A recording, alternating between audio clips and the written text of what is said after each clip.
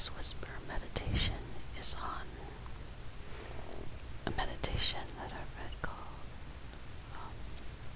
also in the Just for Today in NA, called Forgiveness. Before I read that meditation, I just have been thinking about some people that I have to forgive, and I have to remember that forgiveness, one, doesn't excuse bad behavior, and also that I can forgive someone, but still understand that that does not, and that's forgiveness is for me, not for that person, because that person may still remain the same, which means to take care of me, I need to make sure to not be in that person's insanity, as hopefully is shown in this in the reading that I will do.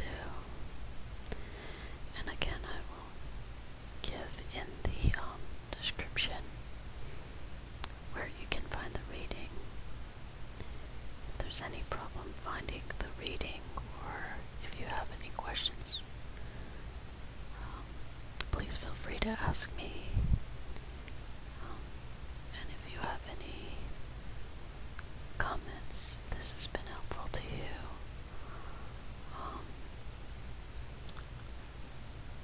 or if you have any requests, please let me know. So the reading is Forgiveness. It's on page 17 for January 17th, 2012. Although that's today's date, I think that the reading is for January 17th in general for every year. And it's always on page 17. First, they start with a quote from the NA Basic Text from page 39 and 40, and that quote is, "As we realize our need to be forgiven, we tend to be more forgiving. At least we know that we are no longer intentionally making life miserable for people." And now for the reading. And I'm changing the word, or I'm going to add to the word, they put the word addiction, but also situations or behaviors rather, I'm changing to. So in the beginning, this is the reading.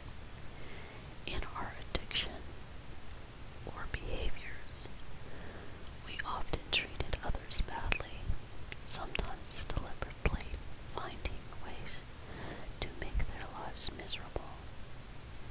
In our recovery, we may still have a tendency to pass judgment on others' actions because we think we know how that person should behave.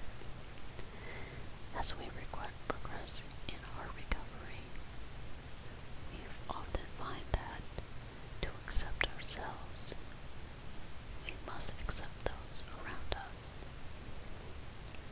It may be difficult to watch as someone's insanity manifests itself, but if we detach ourselves from the problem, we can start living in the solution. And if we feel affected by another's actions, we can extend